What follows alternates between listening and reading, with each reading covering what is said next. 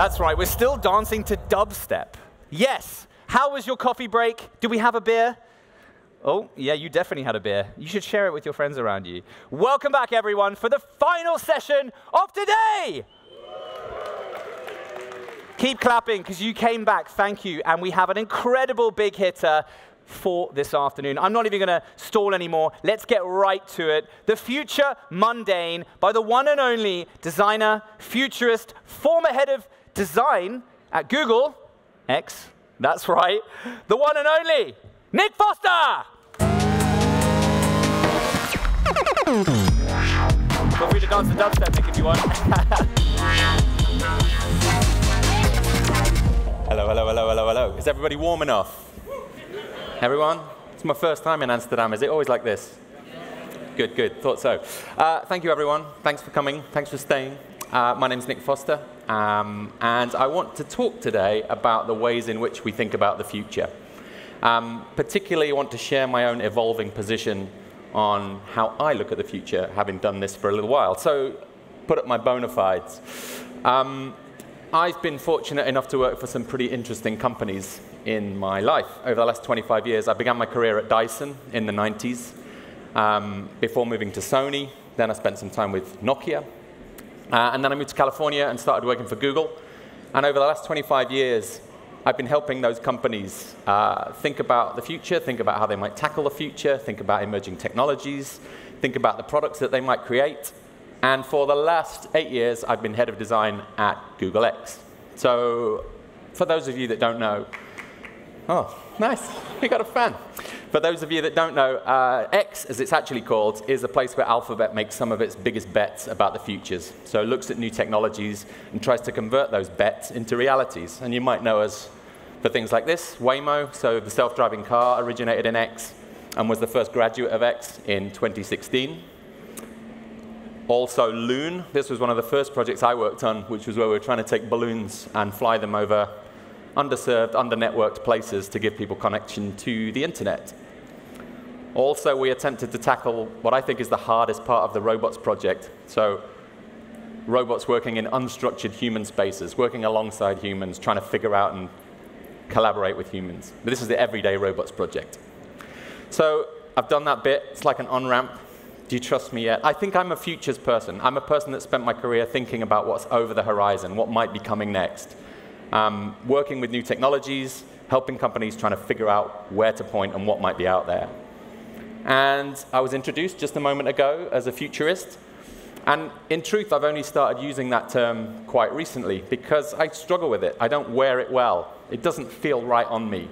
I do it because it sort of describes what I do, but I don't like it. Mostly because of what I think it says about me. And I think it has something to do with this, the word futuristic. And when I say futuristic, I think we have a collective cultural and industrial and societal problem. I think we're really stuck.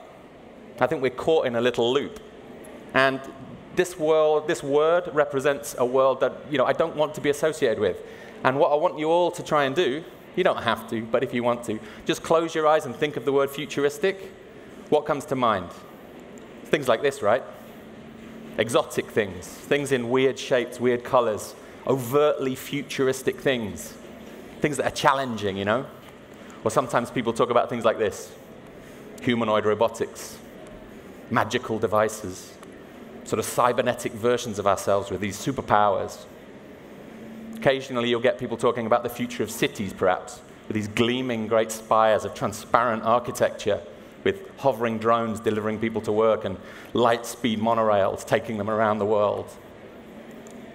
Often, this is very of the moment, people will talk about the future of work, and they'll show these folks sort of wafting at these blue flickering wireframes of something. I'm being a bit cheeky, obviously, and I'm trying to pick these images, but it's not just me. I know it's not just me, because if you search Google Images for future or futuristic or the future, it looks like this. Towering cities, sweeping white architecture, bipedal robots, all lit weirdly in purple and blue. The future's going to be purple and blue. And I'm just really curious, how do those images get there? Who puts them there? Why are they so homogeneous? It's really depressing and annoying to me how repetitive this is. How we have amazing, difficult, complex conversations about everything from soccer to cut flowers. But when we think about the future, it all looks the same. So over these 25 years of doing this work, I've come to I don't know, what do you call it? A recognition, an idea. But I think our collective imagination about the future has become hopelessly and unhelpfully colonized by science fiction. And it results in an environment I don't want to be a part of. It's an environment like this, an environment of escapism. The purpose of images like this, and videos like this, and visions like this, is to be rolled out at trade shows, to be created for the preparation of people so that they buy things or click things. They're thirst traps, to use contemporary lingo. They're designed just to get more clicks, more people excited. Please like our brand. And the reason I say please like our brand is images and videos like this typically come from marketing budgets. They don't come from new product development budgets. They don't come from engineering teams. It's also a very, very repetitive, as I've mentioned, something in that, very repetitive environment. These same ideas get rejigged year after year after year after year. Minority Report was, what, 20 years ago? And we still see these concepts of gestural interfaces and transparent displays. And I think there's this unhealthy relationship between science fiction cinema and industries of the future. And they just kind of keep going round in a circle. And all these ideas just get concretized. And they become this sort of immovable object that we just have to kind of make it because we've talked about it so long. And worse still, I think it's a fantasy land. Images like this, to me, they're pornography. All they're designed to do is to make you go, "Fwah." You're like, sexy, right? There's nothing I can do with an image like this. It doesn't acknowledge the present at all. It's not designed to have any kind of rational debate. It's just designed to make you feel a thing, right? And I'll be honest, I spent the early part of my career making things like this, because that's what I thought I had to do as a futures designer. And it was fun, and it was exciting, it was engaging, and I learned some good CAD. But I've become disillusioned to this way of thinking over the years, because I just couldn't get away from this. This is the house where I was born. So I spent the first 18 years of my life in that top left window. And I don't live there anymore, but somebody does. And houses like this might be quite familiar to most of you, I would guess. What does the future look like for them? How do we get from there to those images I just showed you? Is there even a route? Why can't we build futures that acknowledge this, that understand that this is our lived existence? So I've been spending my career asking that question and trying to think about that gap. Now, obviously, particularly because I live and work in Silicon Valley, when you start to criticize science fiction, there's a huge sort of collective intake of breath. People get a bit nervous. And it's got such a dominant place in our society when we talk about the future. It's sort of heretical to say science fiction can be anything other than a wonderful way to think about the future. And obviously, I work with some very talented people who are very, very good at reading good, hard, highbrow science fiction and making those interpolations and thinking about what it really means. But the truth is, to get from books like this to meaningful product requires a massive amount of interpretation, a massive amount of pragmatism. It's a huge journey from audacity to pragmatism. And honestly, I just don't think that work is being done. Science fiction is not a pitch. It's not a product strategy. It's not a balanced proposition. It can help us think about societal implications of things or wallow around in like what might be. But it's not a real way to start thinking about the future. So I'll try and get a bit more creative now. Over the last sort of 10, 15 years, I've been trying to address this sort of schism that I've got in myself. Try to think about ways that we can think about the future in meaningful, rational, well-balanced, achievable ways, because that's actually my job, not to make fantasy, to make things real. And so I've developed a framework. Framework's a bit strong, but 3 things to remember. I call it the future mundane, and there are 3 things just to keep in mind when you're consuming science fiction, when you're consuming future visions or creating future visions. So we'll get on. First one. The future mundane is filled with background talent. And now background talent is a term from, I think, the movie industry, but you might know them as like non-playable characters, extras, the chorus line, whatever. People in the background, essentially saying, just like in the present, in the future, that the population will be background talent, ordinary folks in the crowd. So let's dig into this. When we talk about the future, because it doesn't exist yet, we have to tell stories. And when we tell stories, we tend to fall back on normalized tropes of storytelling, one of which is the hero.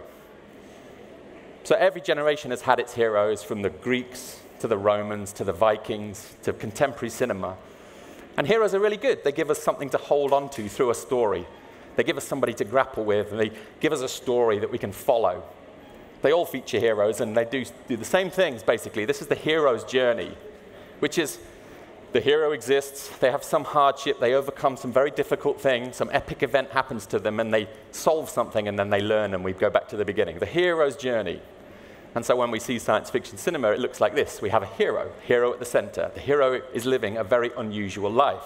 And therefore, when we watch science fiction cinema and we read science fiction literature, it's really tempting to sort of grapple onto that and say, that's what we need to design for, that story. But we forget that that person is not living the lives that we'll be living. It deeply affects the types of futures that we create. And we create stuff like this. These sort of fictional alpha people leading really strange lives, doing incredible things with weird products. These sort of unrealistic hyper-humans with superpowers.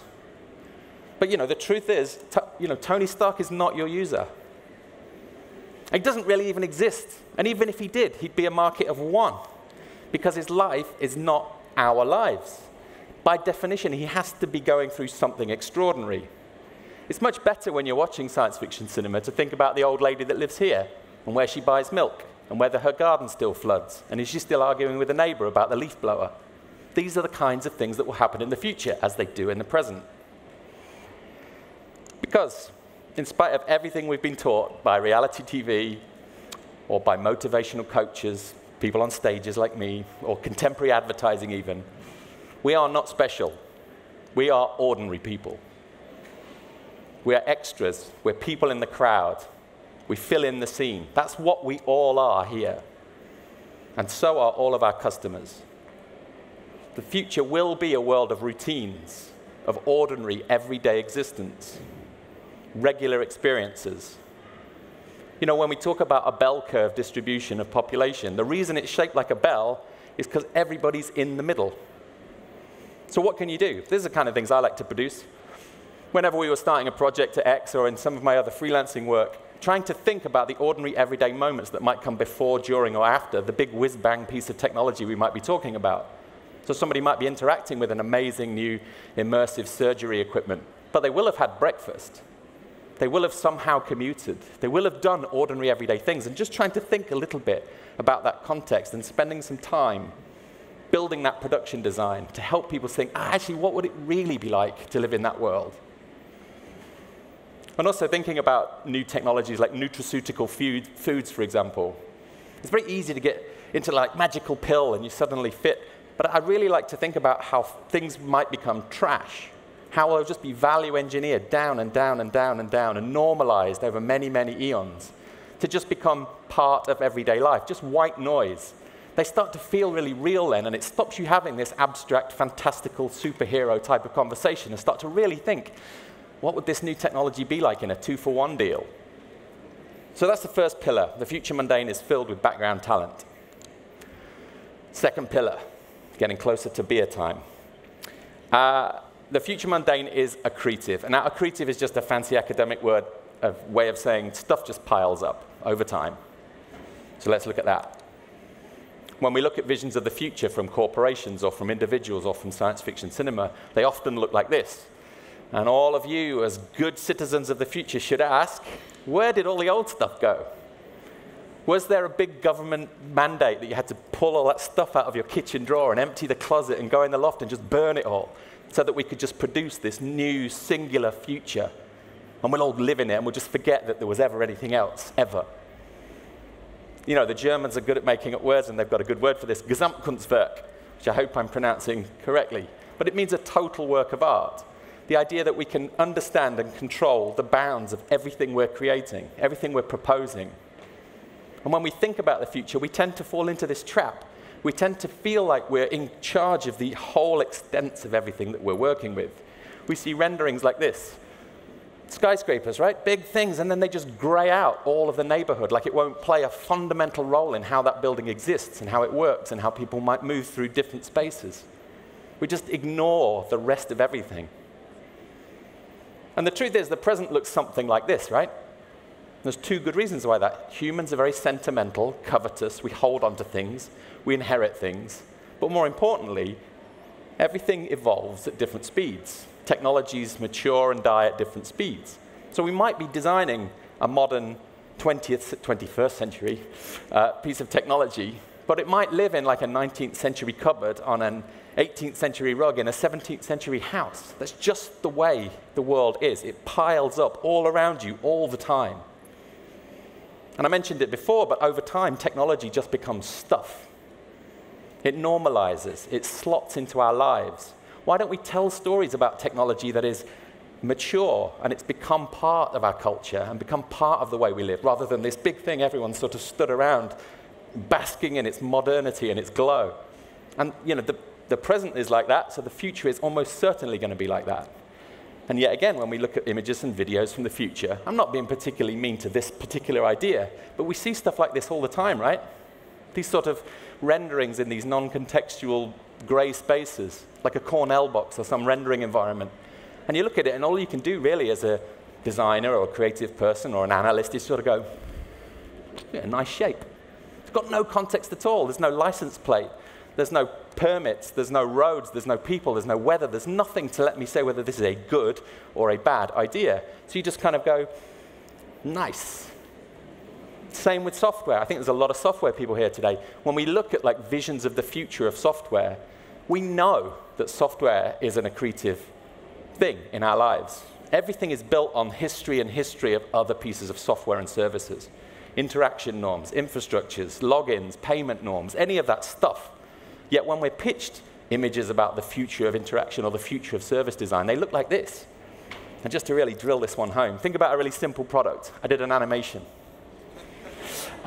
Simple product, Amazon Echo Dot. Oh, thank you. Amazon Echo Dot, $34.99, cheap product. You kind of, it's very, very simple in its interaction. It's a little puck, you yell at it, it yells something back. In that interaction, it's so fleeting, we just sort of forget about it. But there's a really wonderful project by Kate Crawford from 2018, which is The Anatomy of an AI System, where she tried to actually unpick what happens during that fleeting moment of interaction. Just huge interconnected chains of dependency. Algorithmic processing across different networks and optimization technologies and software norms and user data management and all the stuff. Actually, in that interaction, I don't think there's a single human that can hold all of it in their own head. So again, what can we do? Well, I like to create these pieces of fiction around projects. Something as very, very simple and ordinary and mundane as a receipt for a date, let's say. You know, when you see a piece of thing like this, it's very easy to just ignore it. But imagine it was a piece of evidence in a murder trial or something, and you start to really pick over it in forensic detail. What you realize is you can tell a ton of different stories concurrently. You can tell stories about things that have remained the same, things that have changed, things that have radically changed, and they can all pile up, and all these little micro stories all happen at once. And when I'm presenting images of the future, I insist on putting some stuff from the present alongside it, because look at the world, that's how it is. So let's start doing that some more. That's the second pillar. The future mundane is accretive. Final pillar, the future mundane is a bit broken. So there's no technical language in this one. The future mundane is a bit broken. So I'm a designer. There's probably some other designers here, some innovators, investors, future-type people. We tend to want to make the world better, for any given definition of better, right? But I think we get carried away.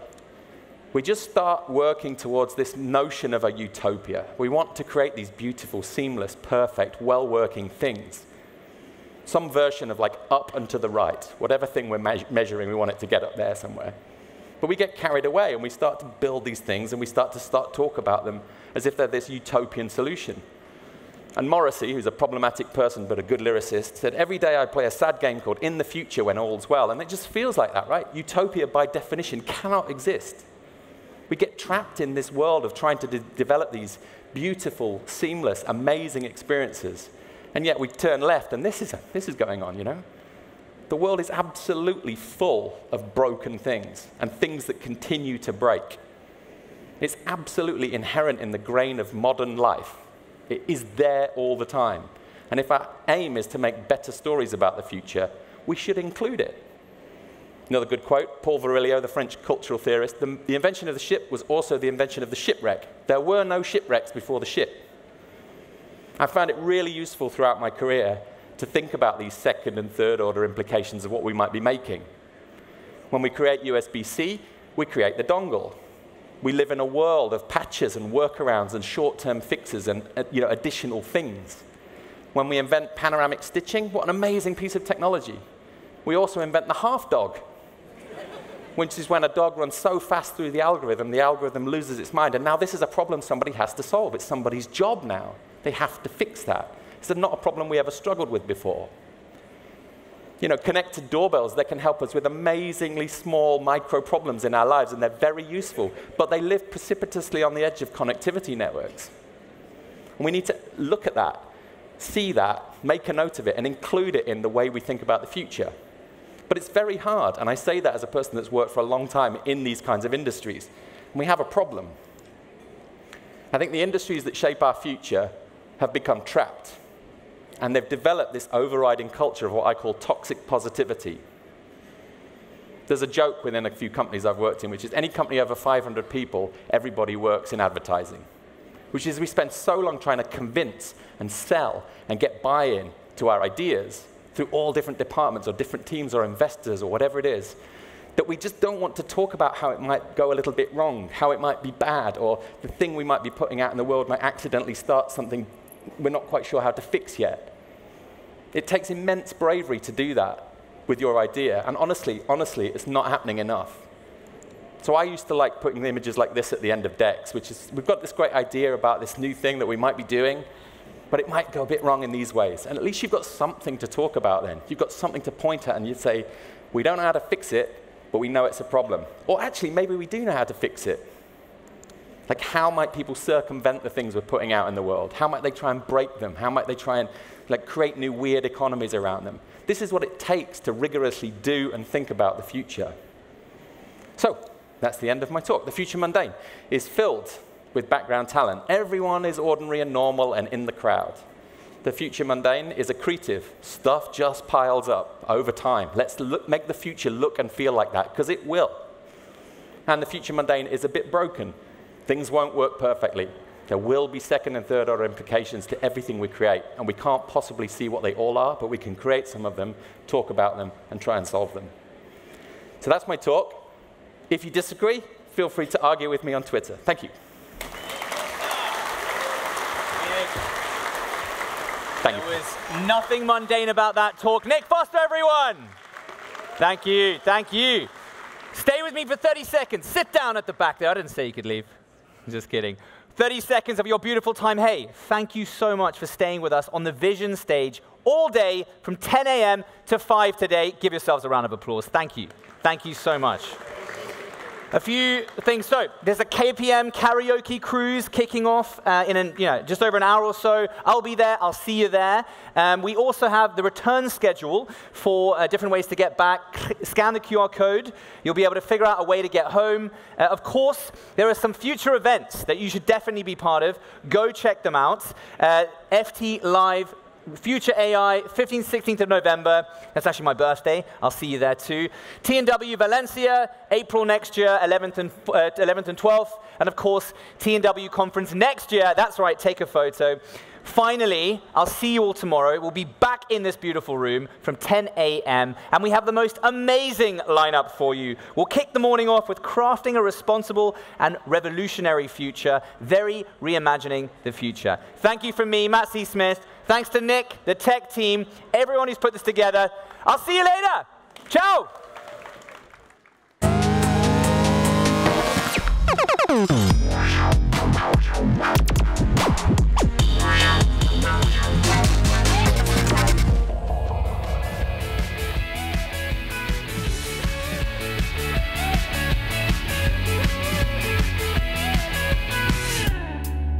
And she spoke words that would melt in your hands. And she spoke words of